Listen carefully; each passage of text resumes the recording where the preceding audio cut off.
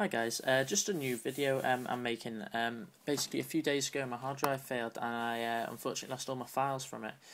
Now unfortunately I did make backups of some important files, but my music was gone. Now I'm going to show you a program which I found that lets you recover your music and videos from your iPhone or your iPad.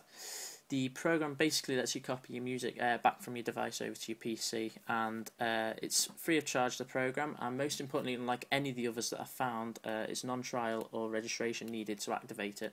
So if you open your web browser and in the search bar type in www.ifunbox.com, search for that. Now once this page comes up, you need to click on the free download link below. Now once you've done that, save the file wherever you like. Now close your browser. Now what you'll need to do is extract the application file from the folder, and I've just put it on my desktop there. So once that's there, open that and run if the security window comes up, obviously. Now at this point, obviously make sure that your phone's or your iPad's plugged in. What it'll do is it'll recognise it. And if you click on your phone there on the left, it'll come up with all these different icons of things that you can do with it and stuff. Now quite a cool one is general storage. What you can do is basically what it says, you can store anything from your files, whatever you like, onto your iPhone, which is quite cool, I guess. You've got your app file sharing, your user applications. These are all your apps that you've got installed on your device. It just lists them all there for you.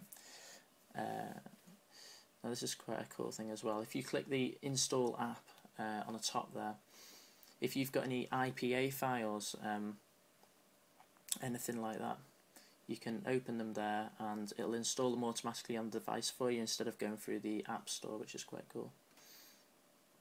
Obviously I've got Cydia, all that kind of thing. You've got your raw file system, which is what it says, USB tunnel. Most importantly for this one though, you've got recovery music and video. If you click, once that window comes up, the start recovery button, it will find all your music files in there. I'll show them all up there for you. Now what you can do is you can click on single files or several files from there and you can copy them back over to your computer. So I'm just going to show you there, just click the copy to PC button. So just for an example, I'm going to select just the one there, click copy to PC. Now I'm going to put it on my desktop for now just to show you that it works. So I'm just going to create a new folder, call that something like music. If I can select the folder. Right, there we are eventually. And save that in there. That'll copy that over for you.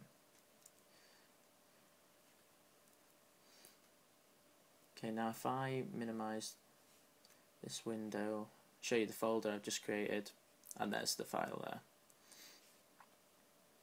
So that's pretty much it. Obviously if you want to select all of them there, you can move them all over to your music folder, My Music, and what I just did is import them all back into my iTunes library, and obviously it syncs up with my device. Okay, so that's about it, to be honest. Right, thanks for watching.